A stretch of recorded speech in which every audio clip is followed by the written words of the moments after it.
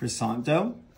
Now let's go to the filling. So you're gonna use Philadelphia whipped cream cheese. You're gonna use 4 ounces, and now you're gonna get some blueberry filling too. And you're gonna pour about half of that into that container. As you can see, I sectioned it out perfectly for this.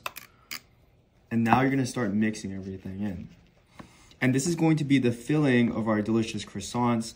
Cream cheese filling is literally the most perfect balancing tool in the world. It gives it a nice creamy texture without being too savory. And this mixed in with each other, it's like eating a blueberry cheesecake. So what we're making is kind of like a Danish, and it's a super easy dessert to make for you and your family. And you wanted to get it to a certain purple. So you're gonna keep on mixing that in. Just like that. If you want to add more sugar, which I am going to add, you can add some more sugar to this thing to make it a little bit sweeter. And there's nothing wrong with a little bit more sweetness. So we're gonna add about a scoop of powdered sugar into that. And that's really gonna make everything come together. Just mix it up, fully incorporate it. And that's your filling for these croissants. Now that's fully incorporated, perfect. Look at that color, that's what you want. You're gonna use this to fill up your croissants right now. So bring this back in here. Now you're gonna get a scoop fill. And we're filling for these croissant. And I'm gonna show you how we fold it here. So nice little scoop. We're gonna go to the front first this time though. Perfect. And you can fill them as much as you want. They're gonna come out so nice. Fold this small, big end first. Crump it, and then fold it back over. Big end first. Make sure you close everything. Fold it. Make sure you oil a pan too. You don't want it to get sticky up in there. Beautiful. And then flip it right there.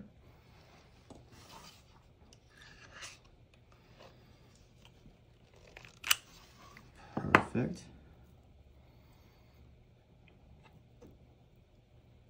And these are come out so amazing, guys. Hold that guy back up. Just the perfect amount in each one. Fold these guys back up. They're super plump and full. So I have a brush of some oil here too. You can use butter too, if you want to stick with that. We're just gonna brush the tops with some butter and oil. It really makes it come together, guys.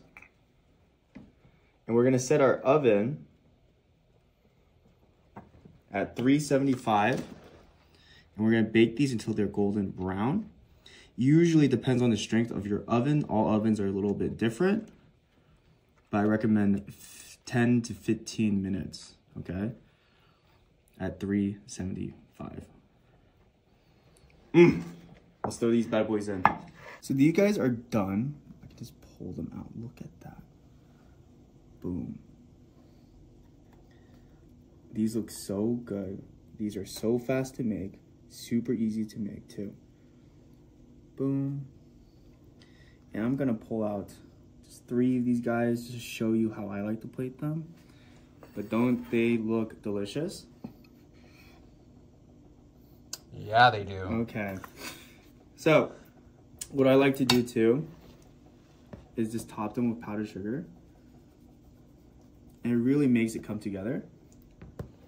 Perfect. And also, here's like a cool little thing you can do too.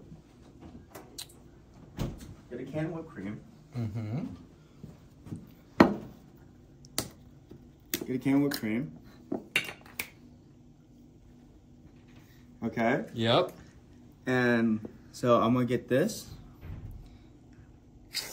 Ooh. And fill it. That's why I leave these sides open. But you gotta eat these fresh like that. So look at that. Yeah. Some filling's escaping you. You just gotta fill that back up. Perfect. So I'm gonna give this guy a try right here. This one's calling me.